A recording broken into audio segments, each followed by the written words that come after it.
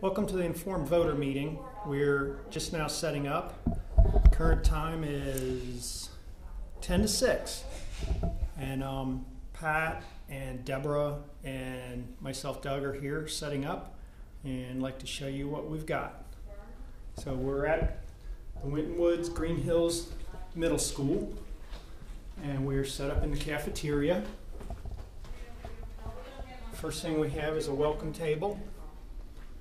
Right here, a welcome table with League of Women Voters, newspapers in front, and some welcoming candy. From there, we've got our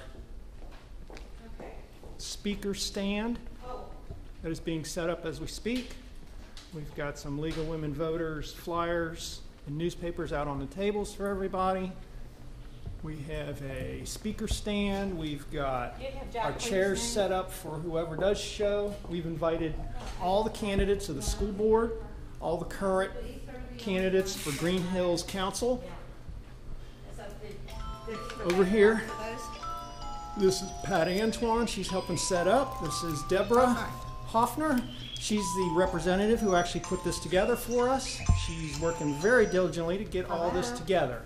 Thanks, Doug. You're welcome. Yeah, if you get in the parking lot, when you On this end, we've got the issues for Greenhills. We've got issue 12, which is the tax levy renewal. We've got some information on the tables over here, along with questions. I got flyers where people can send questions to me. I've got more information and facts over here. We've got more over here. And then on this table, we've got information about the charter amendments. Issue 13, which is term limits. Issue 14, which deals with open meetings. Issue 15, which deals with the percentage of signatures needed for a recall petition.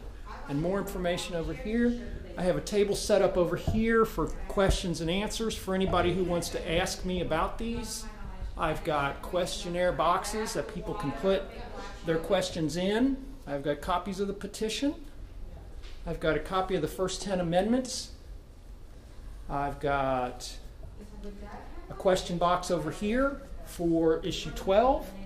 And I've got information and contact information over here for people if they want to get in touch with me. Hello. Hey there. Shelby. There's Shelby. He's going to be our narrator for this evening. Hi, Shelby. Doug, I think you remember me. Sure. All right. Well, thank you, everybody.